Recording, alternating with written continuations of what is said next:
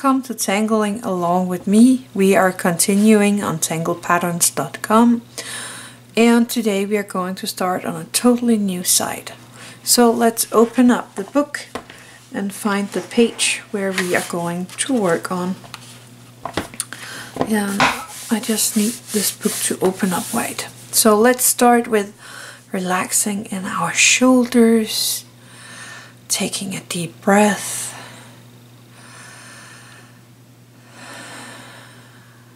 Relaxing in the whole body and just finding a place where you just are grateful for the day-to-day, grateful for sitting here and drawing together with me or with someone else, grateful for friends, family, grateful for the time of the year, maybe something else. Yes. We are going to start with the dots in the corners.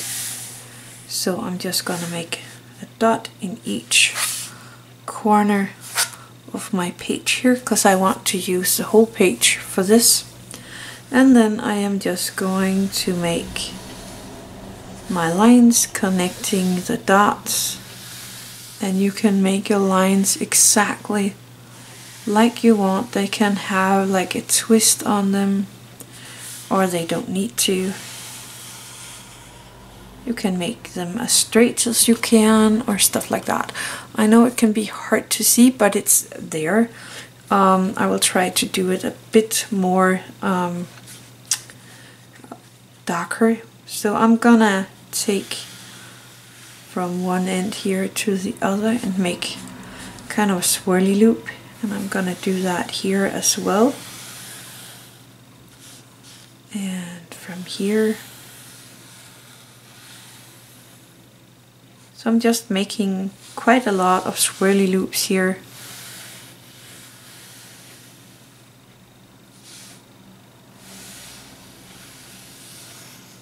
Whoops, that was too far.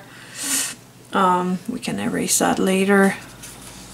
Let's see, I can make one going up here, touching this one, going back out.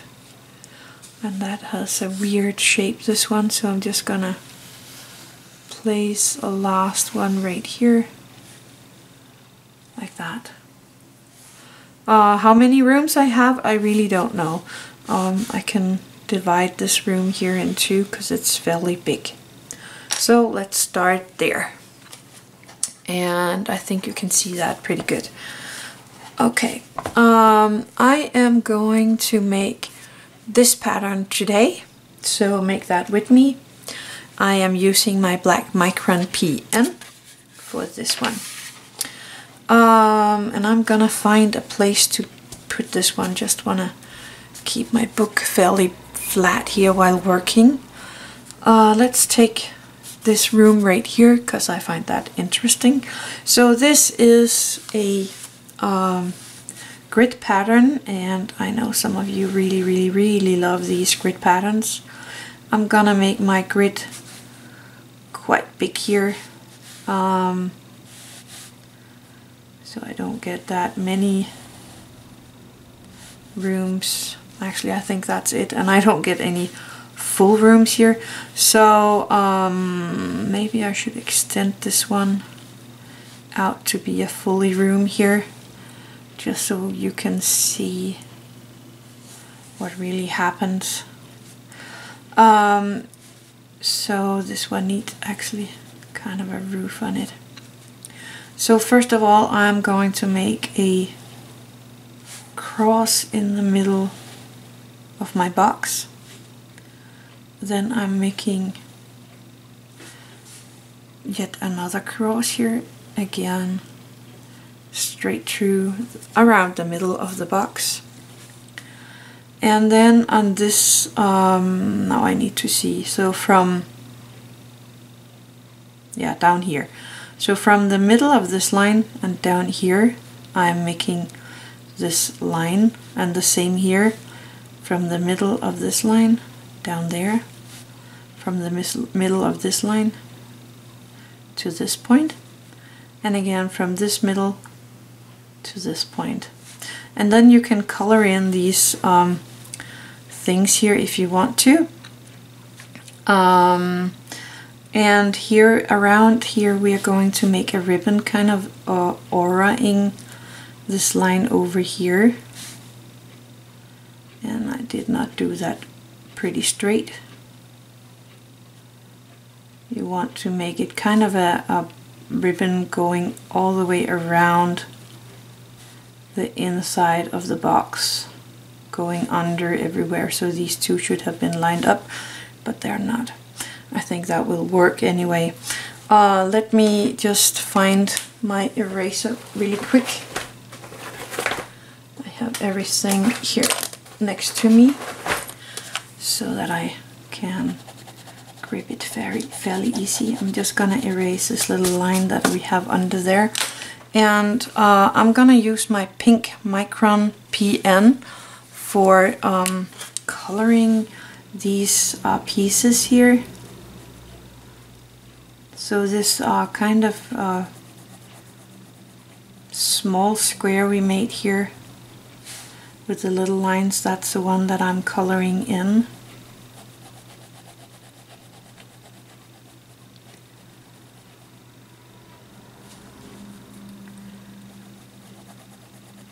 And I will be doing the rest of this little tangle. I just want to show you how it looks, this little fragment here.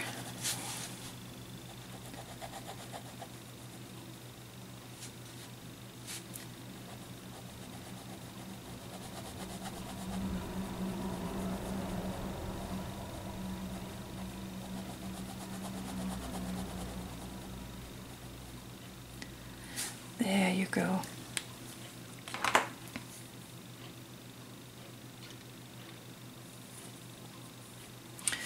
And then from this little point you are actually kind of making a line from this tip to that over there, and we can color this little square here black.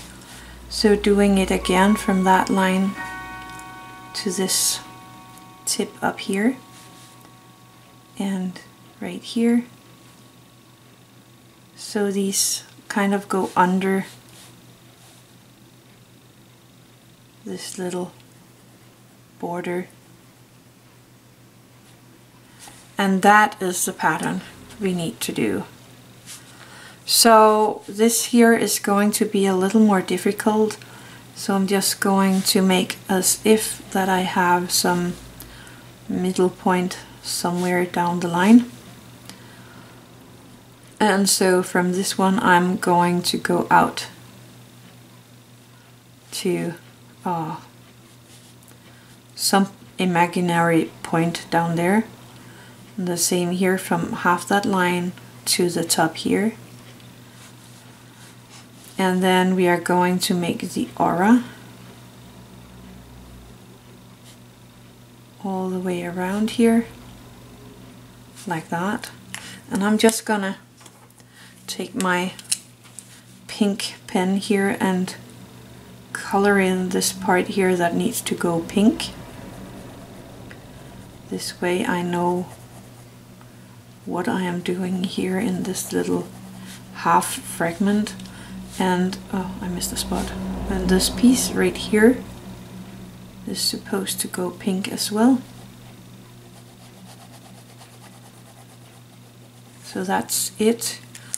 Putting on the lid again and going in with my black, making the lines. So I will only have that one. Maybe I can see a tiny bit of it right there. There we go. So that was this one. Then we are going to take this one over here. It's going to be even more difficult. And I will have the top line around. There we go. Taking my pink pen and coloring in this part.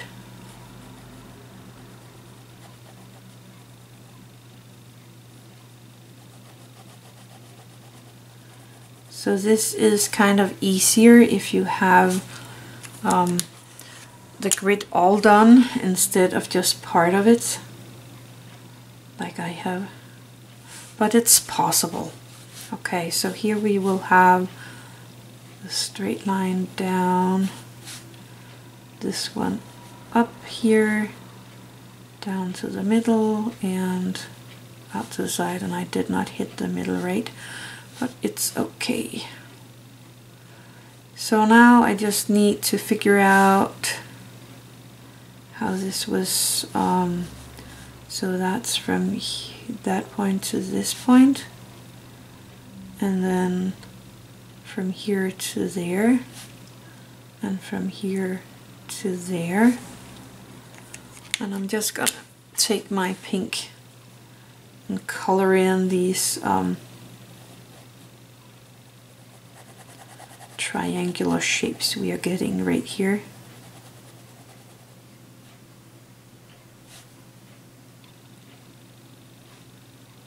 I just have the feeling that I have done something wrong, but now we're doing it like this.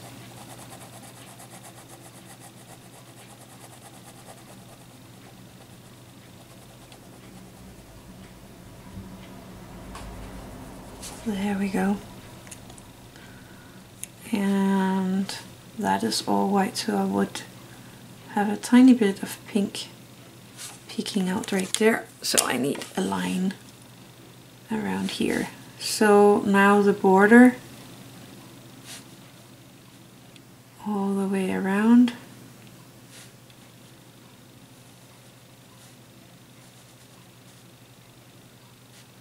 Like that, and the line that's going behind here. So I think that is right. I still need the black. So I would have, actually, let's take my pencil here and make some kind of change here so that I have another line to work with. That's a good part of your string. You can always move it so it fits your needs a bit better.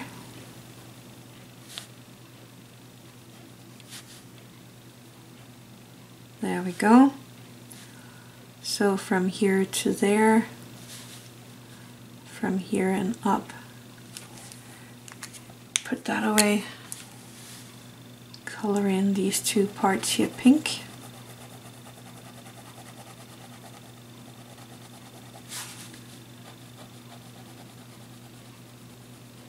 And I actually think this pink color is really pretty on the brown paper.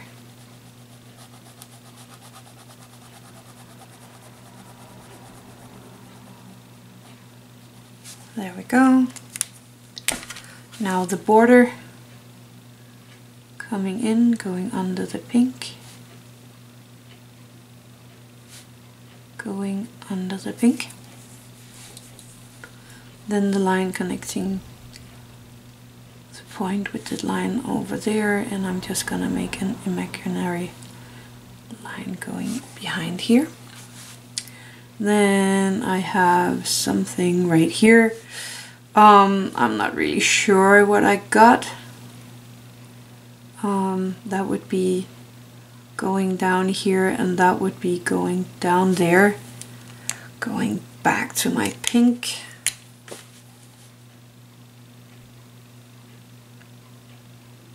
Just to make sure that I know what I'm doing.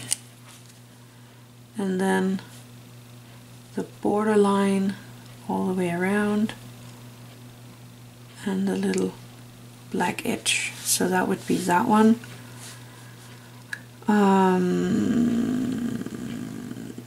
Yeah, that would be kind of a border line. That would be all that I can see over here. And I have a tiny bit of place here, so I have a line going up here, and here I would have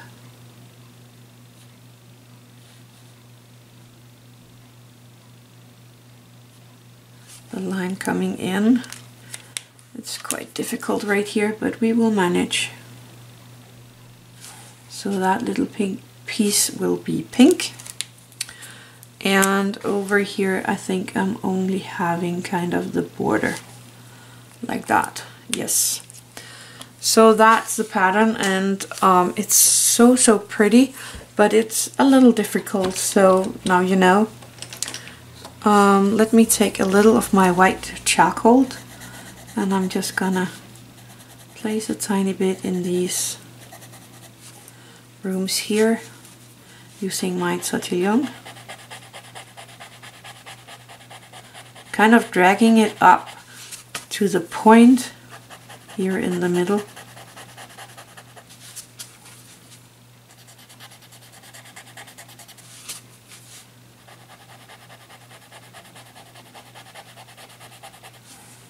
And I'm gonna do that here in every part that is the same. So that would be over here.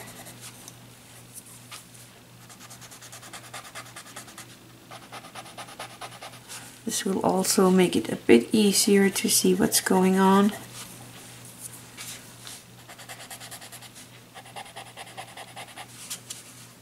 That would be a little over here as well, just using what was on my Tortillions.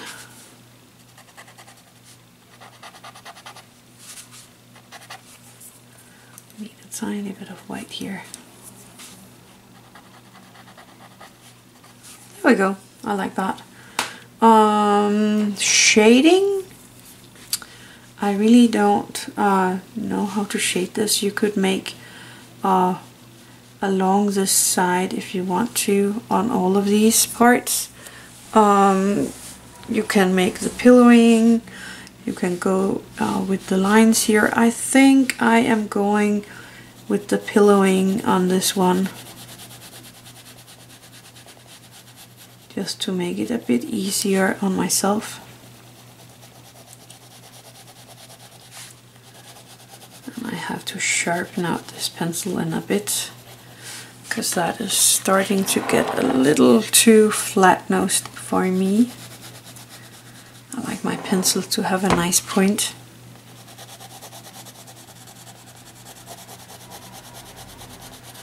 But I think it will work for now.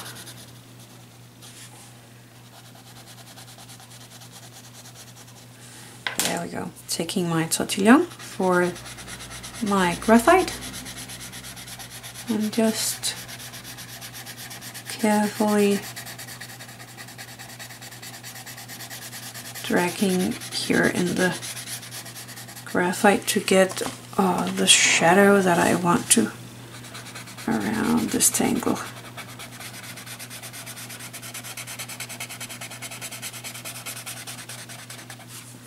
I'm just gonna turn my book around here.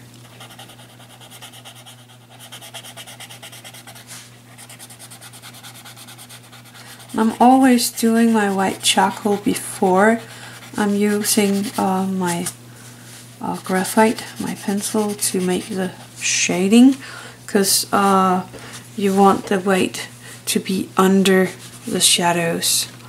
Anyway, that was the pattern for today. It was this one right here. I think it turned out really pretty. So thank you for watching, and have an attitude of gratitude.